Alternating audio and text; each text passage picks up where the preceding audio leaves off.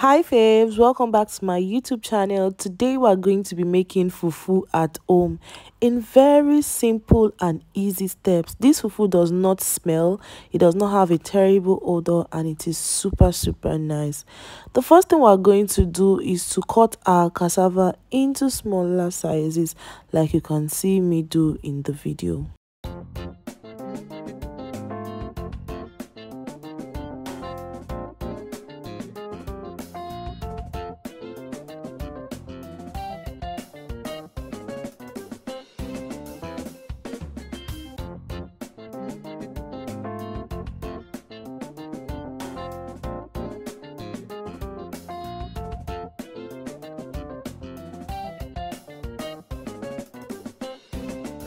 Now we're going to proceed to peel our cassava. Cassava is actually very easy to peel.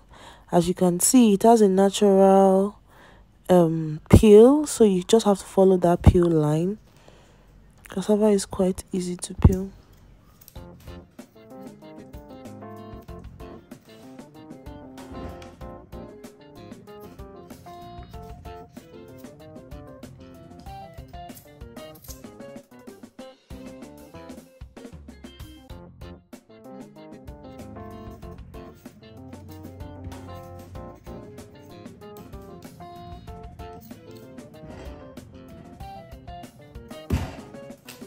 Now we're going to chop the cassava into smaller sizes.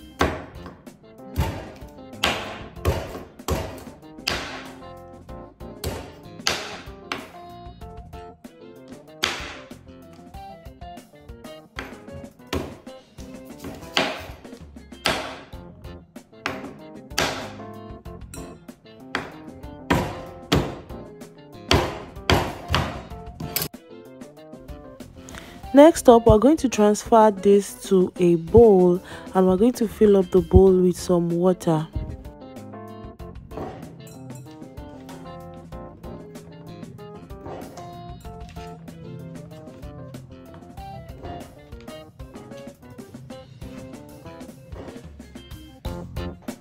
I'll be soaking my cassava for 4 days to allow it to ferment a little. After 4 days, this is what it looks like. I'm going to be rinsing off the fermentation on top of it, and I'm just going to rinse it with a lot of water.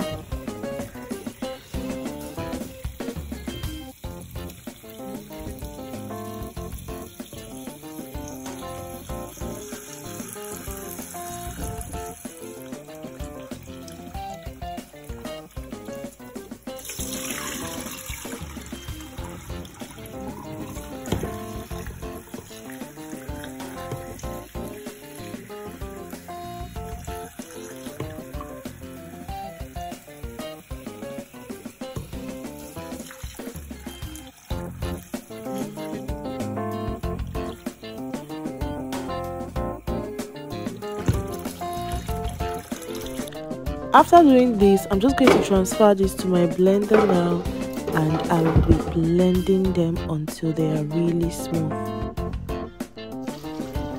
I'll add a little bit of water to aid the blender, and I would blend until it is really smooth.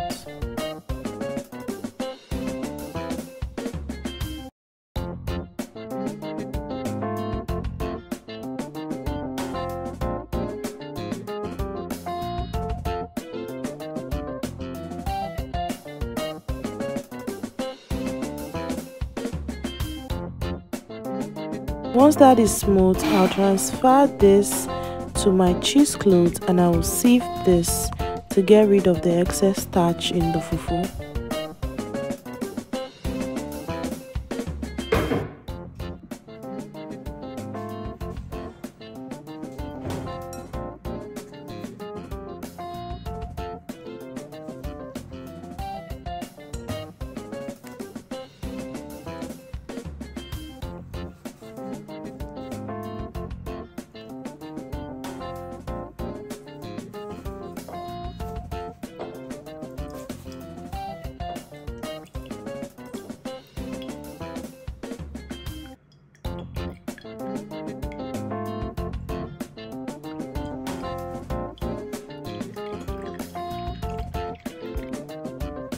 I'm going to use this bowl as a fountain to allow the water to drain from the fufu.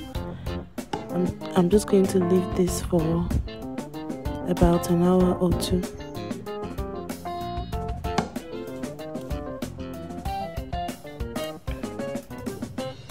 This is what we have. This is the consistency that we're looking for, and this water right here is starch. You can use it to starch your clothes, or you can eat it like starch. Now this is what we are looking for, and I'll go ahead to cook the fufu right now. I'll be adding a little bit of water to cook this properly, more like diluting the fufu in the pot.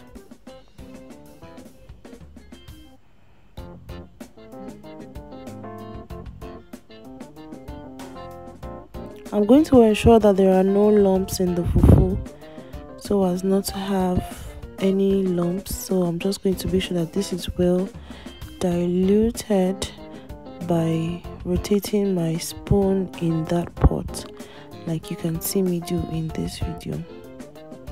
If you notice, some of the fufu has already started cooking. It's already forming, but it's not yet fully formed. So I'm just going to go ahead and keep doing it.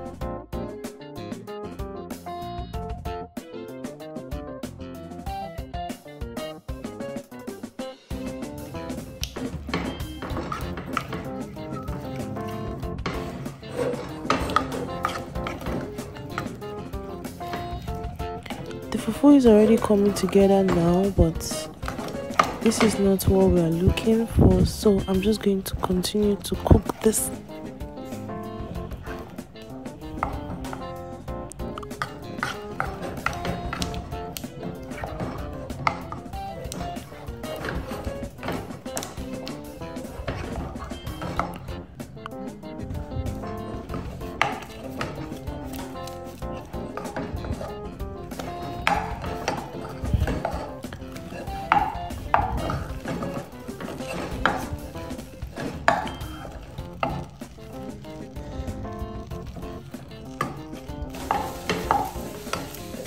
Now that the fufu has turned off-white, this is the color that we're looking for, and I'm just going to keep pressing it against the pot so as to confirm that there are no lumps in the fufu.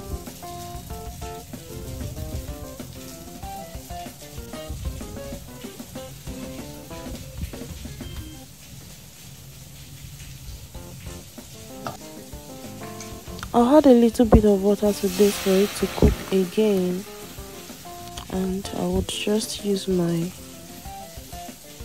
spoon to press it down to ensure that the water cooks through. I'll cover this and allow it to properly cook. Once this is ready, I would mix my fufu, and I'm trying to incorporate the water into the fufu, and it's already forming, like you can see.